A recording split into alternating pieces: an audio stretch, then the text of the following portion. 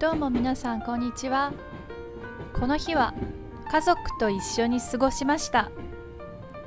これからおばあちゃんの家で家族と会って一緒に昼ご飯を食べに行きます。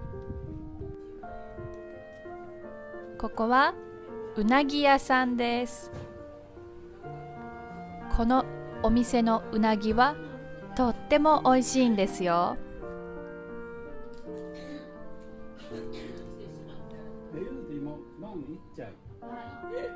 これがうなぎです。皆さんはうなぎを食べたことがありますか？最近うなぎの数が少なくなっていて値段が高くなっているみたいです。でも美味しかった。お昼ご飯を食べた後は神社へ散歩に行きました。この日は暖かくてすごくいい天気でした。ここは向神社というところです。観光地としてはあまり有名ではありませんが、800年くらい前からある古くて伝統的な神社です。こちらの大きい建物は神楽殿というものです。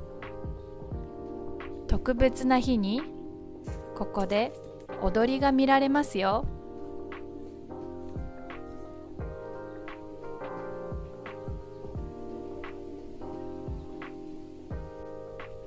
いやー、暖かくて11月じゃないみたいです。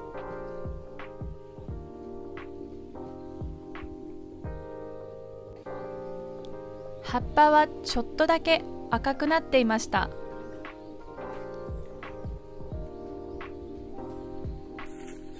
落ち葉がたくさん。秋を感じますね。さあ、晩ご飯の買い物をします。日本のフルーツって高いんですよ。皆さん知っていましたか？ぶどうが2000円。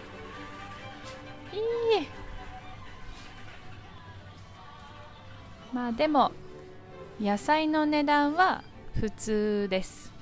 多分日本のスーパーではたくさんプラスチックが使われています。お弁当もたくさん。おいしそう。秋は松茸というキノコが有名です。あと栗も。さあさあ、両親の家に来ました。晩ご飯の準備をします。これは炊飯器に野菜やキノコなどを入れて炊き込みご飯を作っています。 OK。 これは魚を揚げています。いい匂い。はい、炊き込みご飯ができました。おいしそう。今日も見てくれてありがとうございました。じゃあまたねー。